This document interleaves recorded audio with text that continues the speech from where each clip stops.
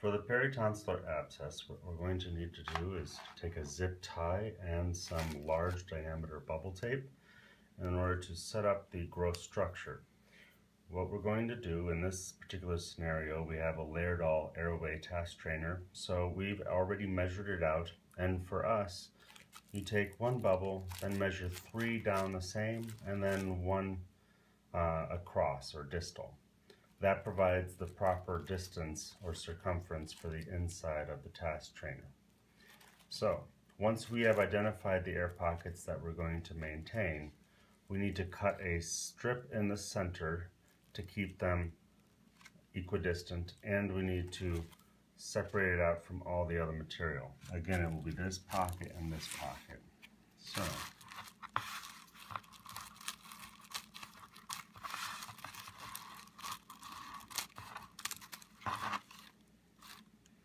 remember, it's this pocket and this pocket.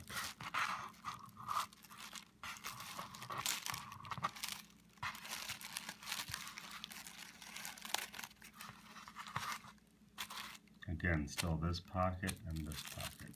So, just for simplicity.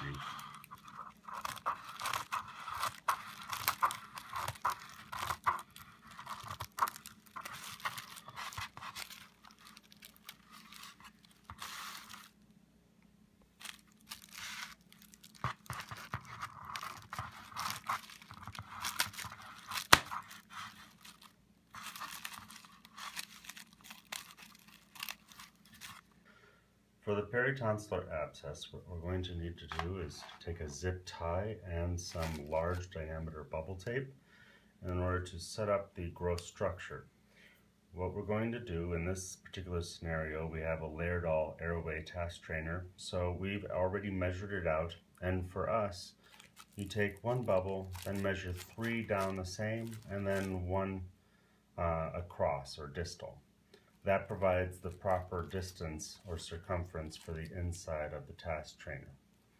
So once we have identified the air pockets that we're going to maintain, we need to cut a strip in the center to keep them equidistant, and we need to separate it out from all the other material. Again, it will be this pocket and this pocket.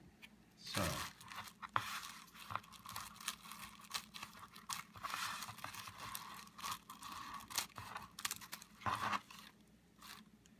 remember, it's this pocket and this pocket.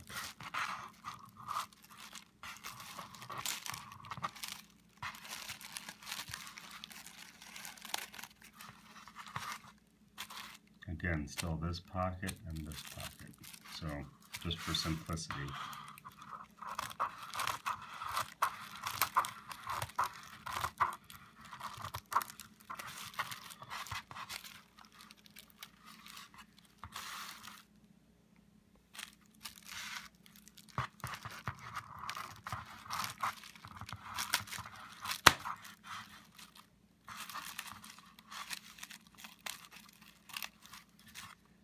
I've placed my fingers on the 2 air pockets that we needed to maintain the integrity of.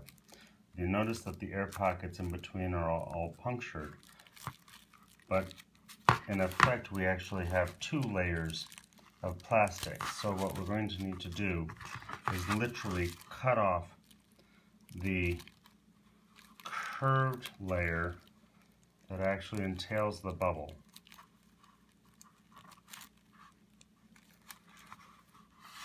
So as to make the flat area. Again, maintain the integrity of your 2 pockets that will eventually become the abscesses.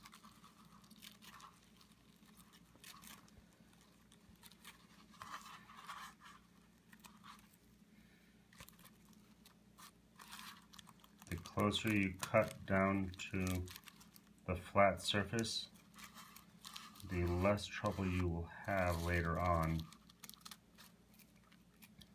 in having the plastic lay flat when you coat it with liquid latex.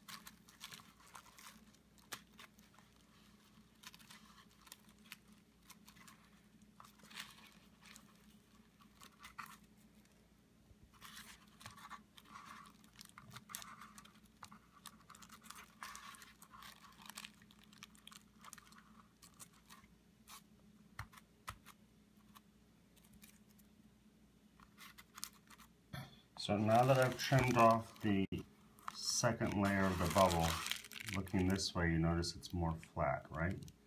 So that is going to make for a beautiful flat layer when we dip it in latex. Now we still have our two bubbles intact, which is what we need.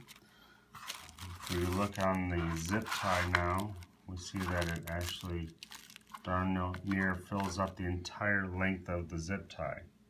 So what we're going to need to do next is cut slits in it, distal to the two bubbles, as well as proximal to the two bubbles, such that it will go from the top, the zip tie will go underneath the bubble, over, back on top of the plastic, come over, then back down under the other bubble, and then pop back out over here, such as that it'll hold it up against the oral pharynx of the airway task trainer.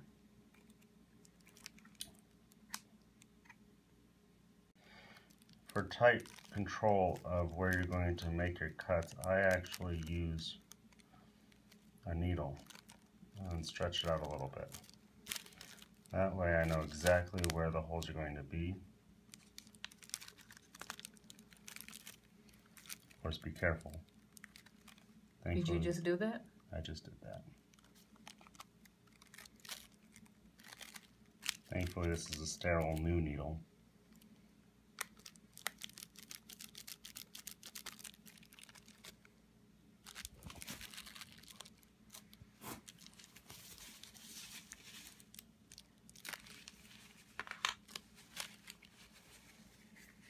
And now we have our punctures, not only in the bubble, but in my skin.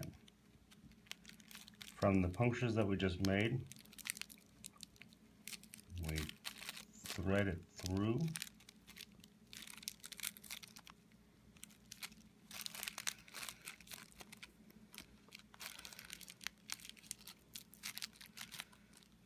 Nice and snug.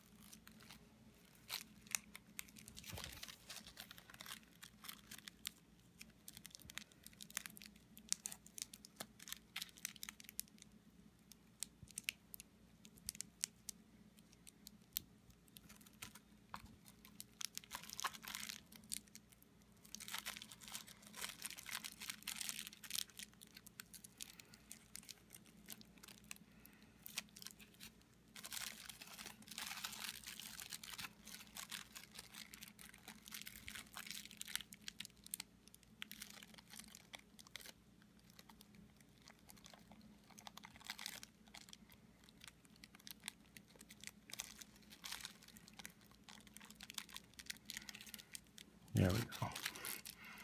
Now it's threaded all the way through and lays nice and flat. For the next phase, we need to make a cream of mushroom or a cream of chicken base, which we will use as our pus for injection. Now that we have decided on cream of mushroom,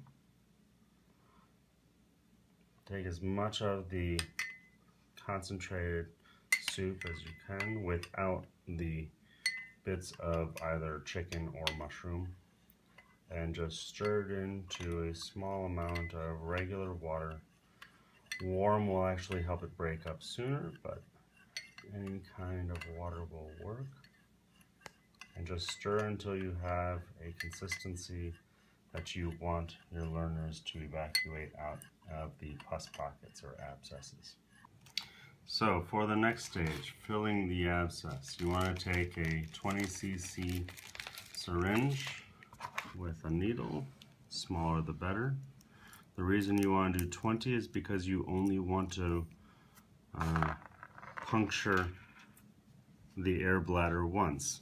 You puncture it more times, you're going to ruin the integrity of it. Next, you're going to evacuate your cream of whatever you want soup. In this case, it's cream of mushroom. and you want to slowly evacuate. The reason for being slow is that you don't want to pick up any chunks larger than the size of the syringe, and you want to be able to push it out if you in fact do pick up some. It will take a small amount of force in order to be able to do this. So just be patient and consistent in the amount of force that you apply in evacuating it up.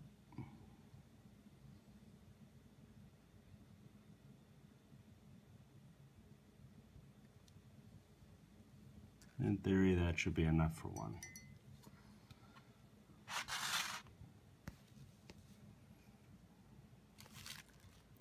Find the apex of your air bubble, bevel up,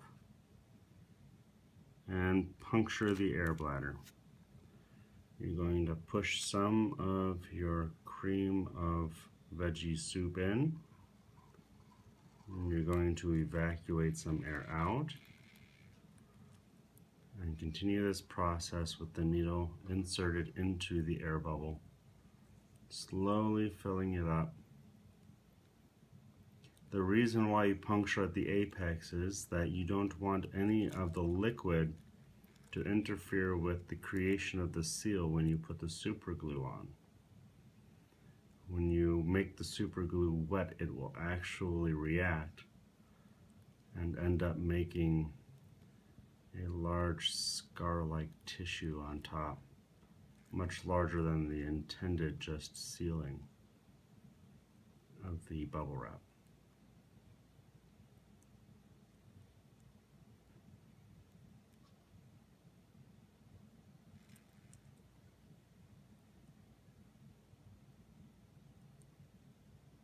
So I've just pulled the needle out, and keeping mindful of where we poked the air bladder, we're going to open up the super glue, in this case Gorilla Glue, and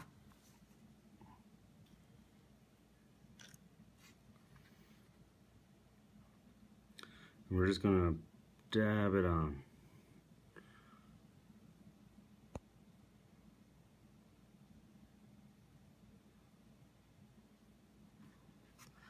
And now we let it dry. You want to make sure that the super glue is completely dry, and that can take up to an hour. Now, some notes. If you only want to have a regular abscess and you don't want to make this peritonsillar, you don't need the zip tie. In fact, you only need one. And then you place a small amount of adhesive of whatever you decide on the bottom of it and attach it to whatever part of the task strainer you want.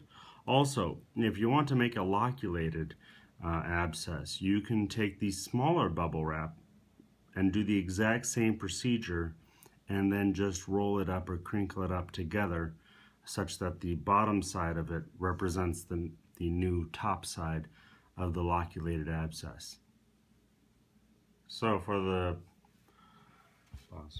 we're waiting for the super glue to dry on our Peritonsillar Abscess model, let me show you what I meant by loculated. Generally, I would recommend using small bubble wrap, the small diameter bubbles, but for video I'm going to do large bubble. You pick 3, for example, that you want. Go ahead and cut them out roughly. You don't need to be super clean with this one because, like I said, it's the... So I picked 3 almost either straight or in a crooked bent pattern, and the reason why is when you fold them together and you turn them around, you now have a flat surface for which will be loculated. Does that make sense? So now you're going to fill from this side with your cream of chicken or cream of mushroom, the exact same way you were doing for the peritonsillar abscess, where you needed to put super glue where you punctured. You're going to do the exact same thing, but now you're going to use the flat side of the bubble to go and create a loculated surface. And then you continue on, once it's dry, with the liquid latex that matches your task trainer. Now for the actual application of the liquid latex. For smaller, more intricately shaped objects, it's actually more beneficial to use a narrow width foam brush, but in this case we have one that's already having latex on it for another project, so we'll use this. Do not dip your abscess into the liquid latex. It seems tempting, but there will be so much residual on it that it will actually hinder the drying of the liquid latex through skinning. So you just start at the top and then you work your way down.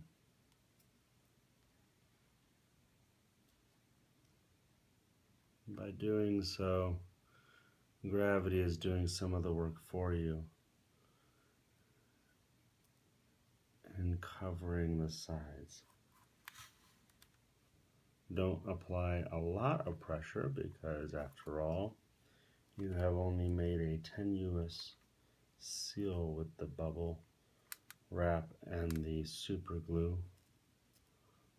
In this case, I prefer Gorilla Glue because it does have an elastomer inside the super glue, the cyanoacrylic.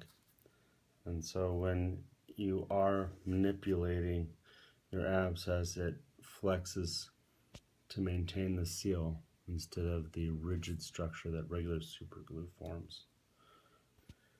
Super glue also comes in the form of crazy glue, which is quite useful as well if you don't have the Gorilla Glue.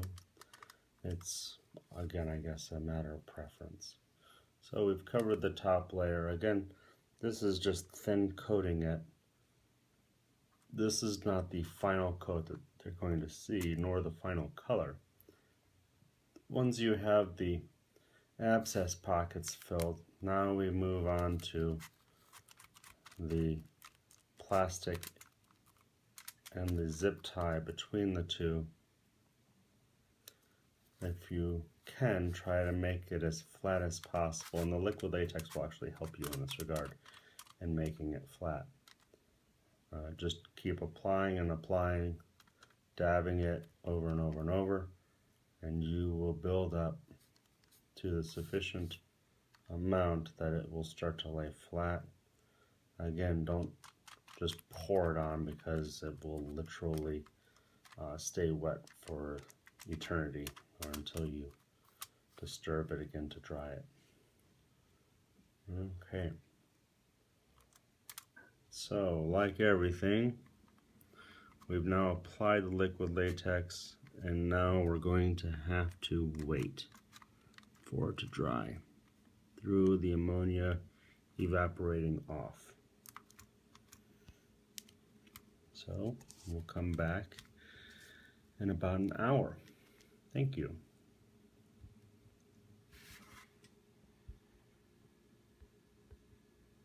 Good?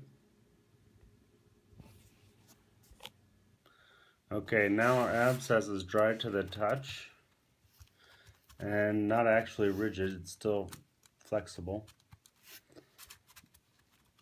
But it's too light of a color. Flesh actually is not the exact same color as the Laerdal airway trainer.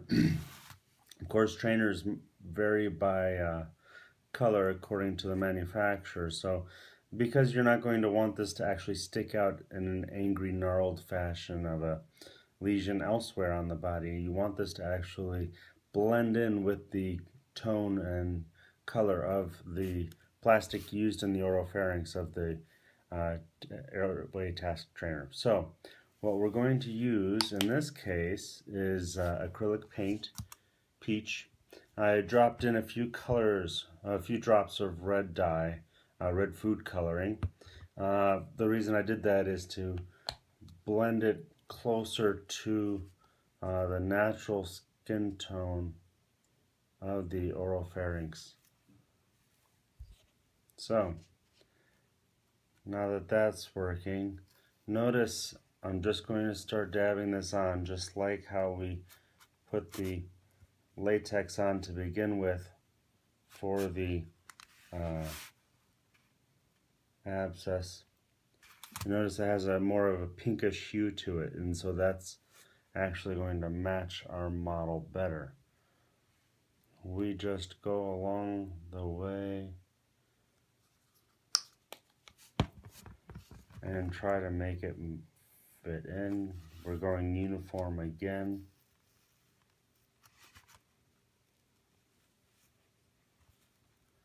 I'm working on the sides you're not seeing, but the goal is first to go and give the base coat of the latex flesh colored, and then to come back and work in a more color appropriate paint. So that is it for now. Okay, and now for our final product. Easiest to start off pulling from the zip tie, as it's the most firm structure. Don't squeeze the bubble, obviously.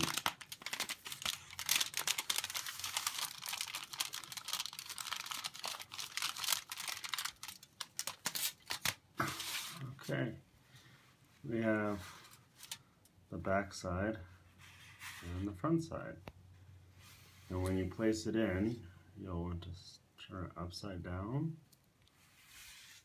and in. And so if you were looking at the patient's feet direction, that task trainer, you'd be looking down the oropharynx. You would place it either in like this direction, or you would place it in this direction of the oropharynx behind the uvula. So now that we have our model finished, you can flex the zip tie and then fit it into the oropharynx of the airway task trainer. And that's it.